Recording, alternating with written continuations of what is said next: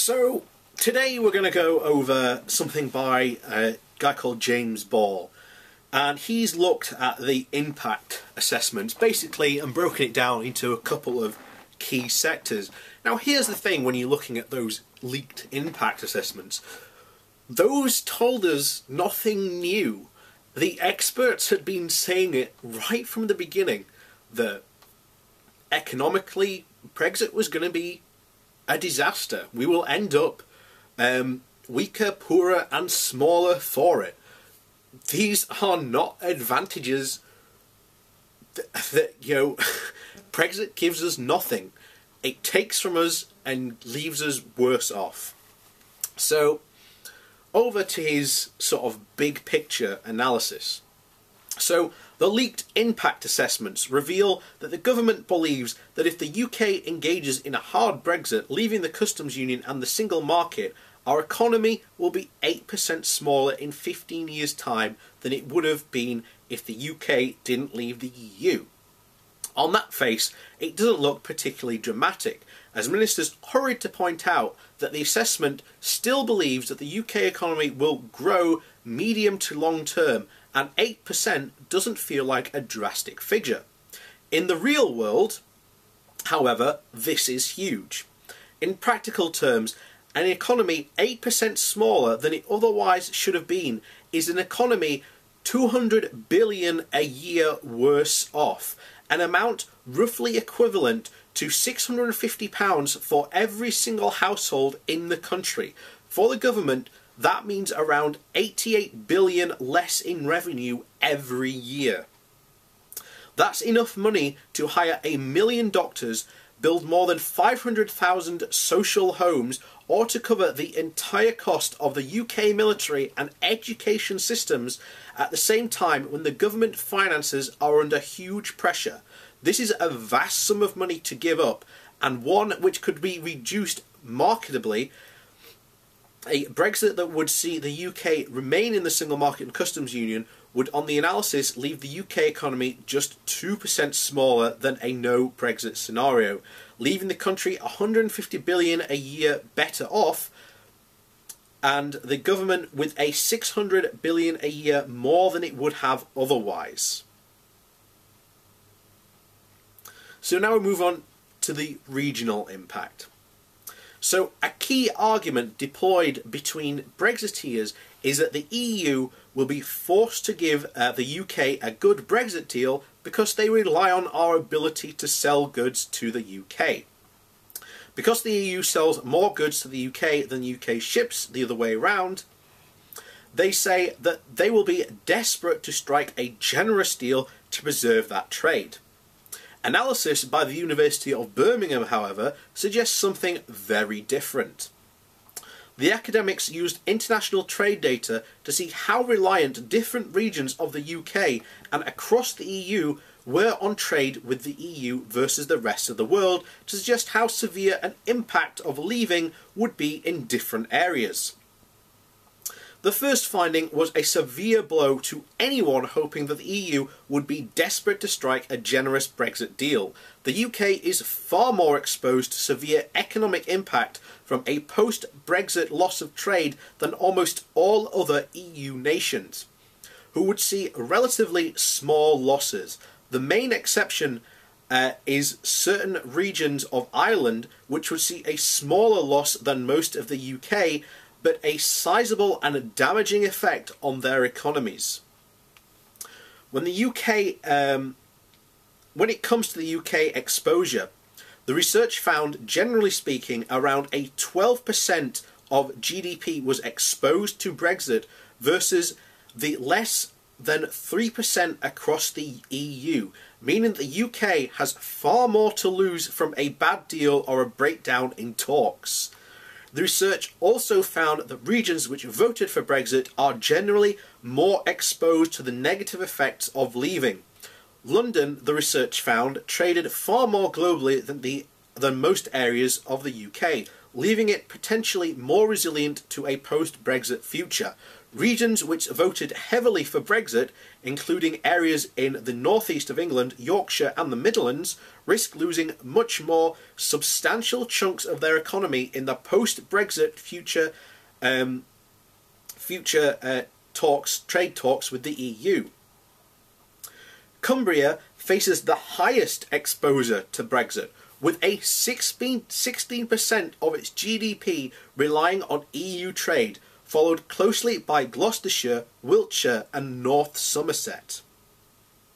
The UK government has prepared a detailed analysis of expected regional impact, which is helped by David Davis's Department for Exiting the European Union, but is currently resisting releasing the information to MPs or the public. So, given the fact that once again they're withholding this information, that basically means it's not good news. So, education. So far, the UK's universities seem to be bearing up well under Brexit. The most recent data shows an increase in applications from EU nations, a welcome boost for a sector which serves as one of the UK's key exports.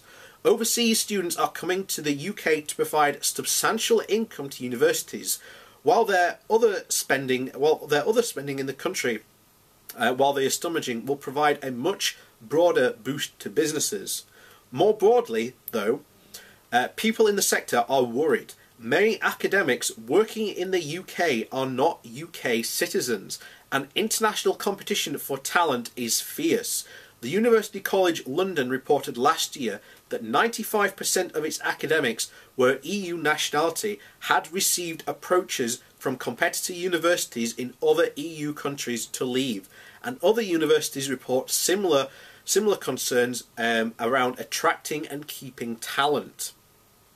The UK also stands to lose access to several huge pots of research funding controlled by the UK, including an £80 billion Horizon 2020 Science Research Fund. At present, the UK is keen to negotiate the remaining part of this and the other schemes, but nothing as of yet has been agreed.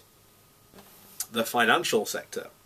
The public is perhaps justifiably not particularly fond of bankers, but their contribution to the economy is huge. The UK imports far more goods than we export, but we balance it by exporting far more services, such as banking, legal advice and consultancy, than we import. These sectors are the engines of the UK economy, and I've said this before in other videos. In most trade deals, services such as this are not on the table. You are kidding if you think that the US is going to allow Britain to have access to its financial services.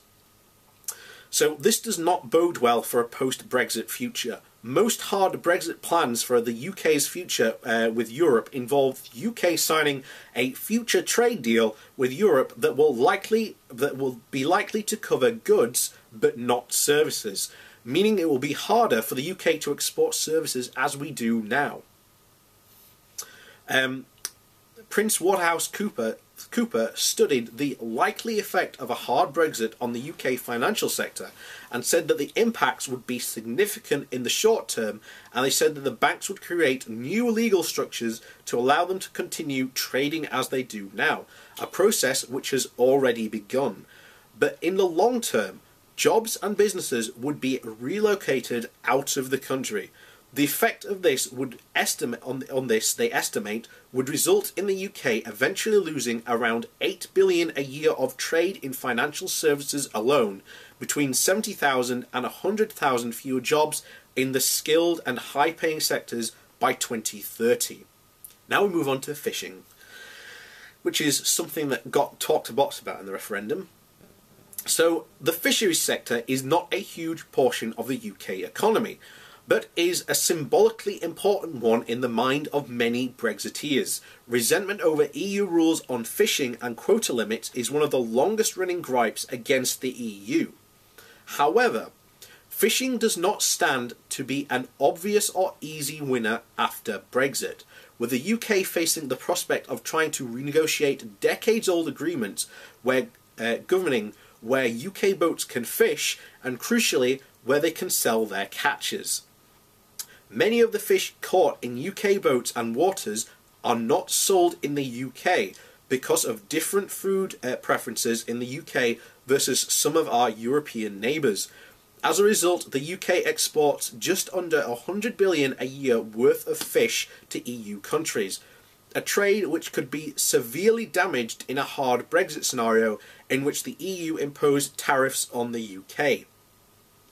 Even more significantly, a report prepared by the EU notes that the UK would lose automatic access to fish in EU waters, with these rights being redistributed among other nations. That doesn't matter a great deal to Scottish fishers, who largely stay within UK waters, but the English fleet is hugely reliant on fishing in international waters. Most critically, UK boats catch most of the cod they take from Norwegian waters, meaning Brexit could pose something of a risk to fish and chips.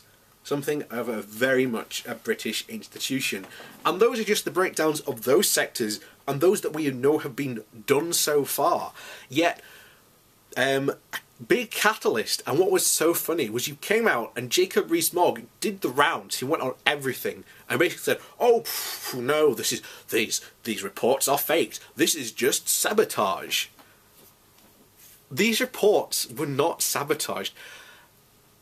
You cannot just go around saying every single time you see a report to something you don't like and just say that's false, it's fake, it's sabotaged. That calls into question huge amounts of data gathering that the government does, because you want the government to gather data on impact, on things it's doing, things it might want to do in the future. This is important, and it's a key function you want the government to be carrying out. But out comes Jacob Bong, just goes, "Oh no, sabotaged."